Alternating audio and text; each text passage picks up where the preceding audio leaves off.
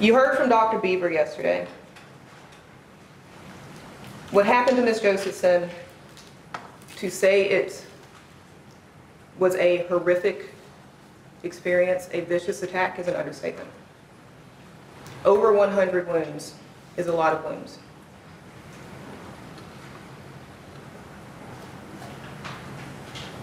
But I can't get around how even Dr. Beaver is convinced that he was. I guess the first time seeing this in court, he just knew automatically it was the weapon. He explained the single, not the double wounds, the single wounds, as somebody using this tool in this manner to create this single blade. Y'all remember that? Now, how, in the back seat of a car, in the dark, with a young woman who is fighting for her life, somebody is supposed to hold this tool with a blade literally pointed in their direction and not injure themselves in some way? How somebody does that is beyond me. It's this long when it's together. Y'all look. Let's try it again. Look at it. Wildly swinging, wildly stabbing, in whatever rage is going on, and there's not a cut on him? How do you accomplish that with this? Like I said, he readily just identified it. He was really excited. He wanted to let y'all know he had identified the murder weapon after seeing it for 10 seconds while sitting on the stand.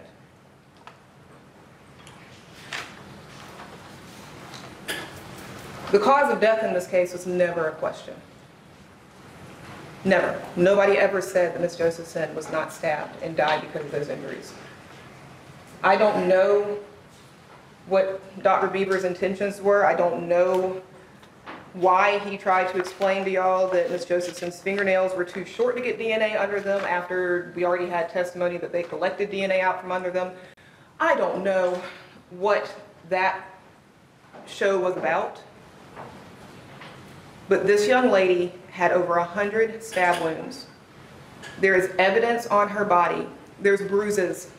She has discoloration of her knuckles. Either she hit something or something hit her. Her fingernails were ripped, even though some witnesses don't want to admit that they were after the fact. We know from SLED that they were ripped. We know from SLED that they were of medium length. Not the short nails that Ms. Goo showed y'all yesterday. She barely has nails. His report said medium length, and they were ripped. That's what we know. She put up a fight, and Nathaniel Rowland had not a mark on him. That is what we know. There's a footprint in the window. Her fingernails are ripped. She's got bruises. She's got defensive wounds. She didn't lay there. She didn't give up. We never suggested that she did. They've never suggested that she did. This young woman fought. And Mr. Goldberg said that she left a trail with her footprint. Well, she gave y'all the conclusion with her nails. She told y'all who it was.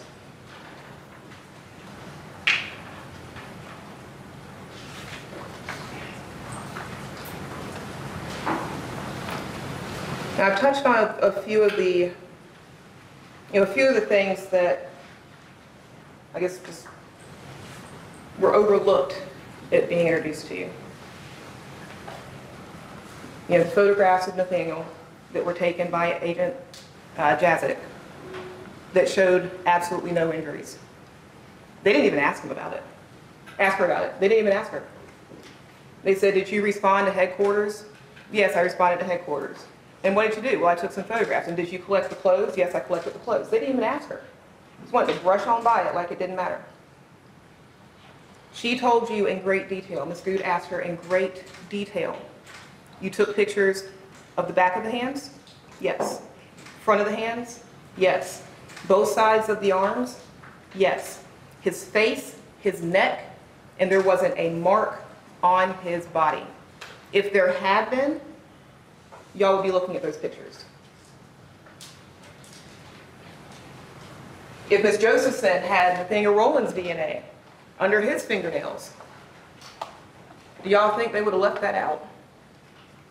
How many times do you think they would have had the DNA analyst on the stand confirming that his DNA is under her fingernails? How many times? But because it's not there, they don't want to talk about it. They want to tell you it doesn't matter because it doesn't work for them.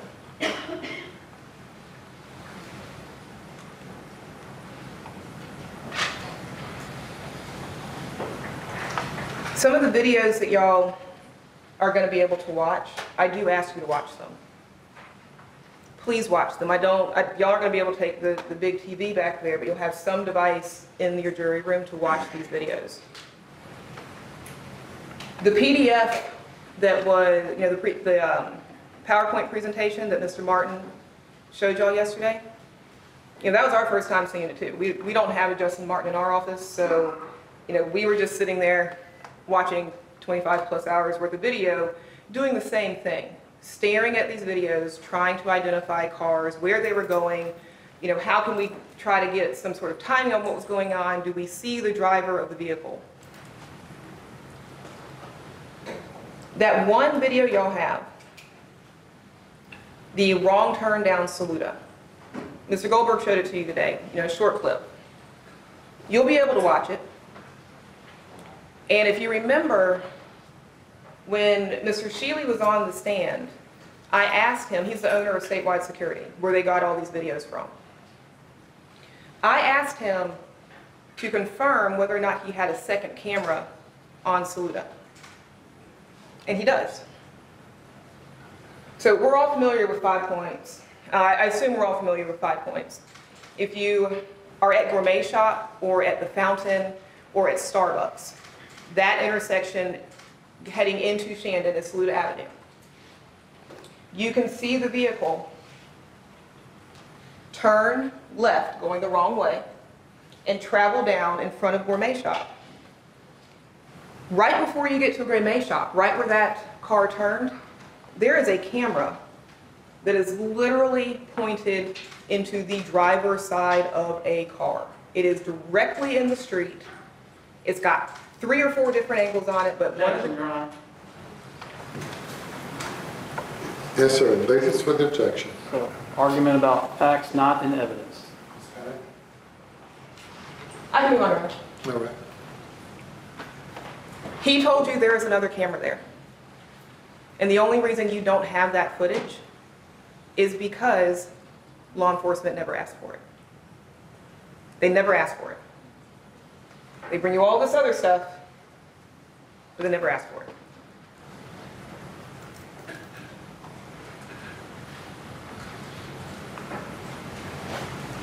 And unfortunately, we were not given the opportunity to ask the investigators in this case why they didn't ask for it. Did y'all notice that none of them testified? None of the lead investigators in this case testified. They've been sitting here all week. This end, that end, and then Investigator Owens is sitting right behind them. None of them testified. So we couldn't ask questions. Why didn't you do this? Why didn't you look into this? Did you follow up on something? Did you follow up when you got the DNA reports? Did you follow up on anything? Because they didn't put them on the stand. I cannot tell you why, but I can tell you they've been here all week and y'all have not heard from them. We couldn't ask them any questions. Now the state has the burden. You'll hear from the judge and you heard from Mr. Goldberg. The burden of proof. The burden of proof is not a small thing. It is proof beyond a reasonable doubt. Proof beyond a reasonable doubt. Everybody has a different definition on what that means. Everybody explains that differently when they're talking about it. What it boils down to is hesitation. A hesitation to act. And the hesitation doesn't have to be long. The hesitation can be a split second. That's reasonable doubt. If you think for half a second, that's hesitation. If before you put your pen to the paper, you pause, that's hesitation. That's what beyond a reasonable doubt is. That's how you make this decision. And y'all hold them to their burden. Hold them to it. Making poor choices, not calling law enforcement, riding around in a car you know that you should not be driving around in, does not mean that you are guilty of murder. It does not mean that you are guilty of kidnapping.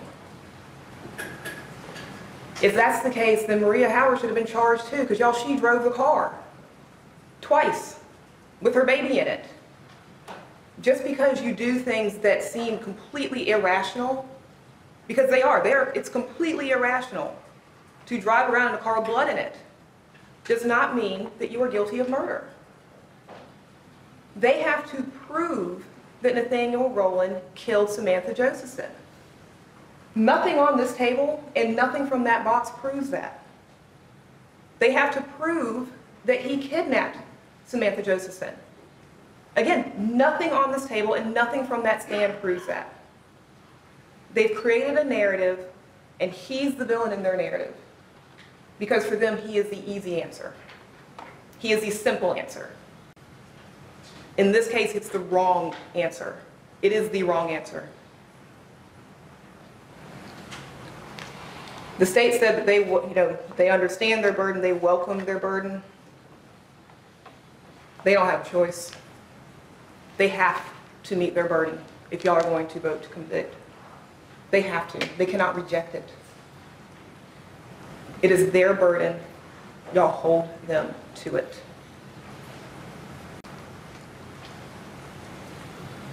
March 29th, 2019, the unthinkable did happen.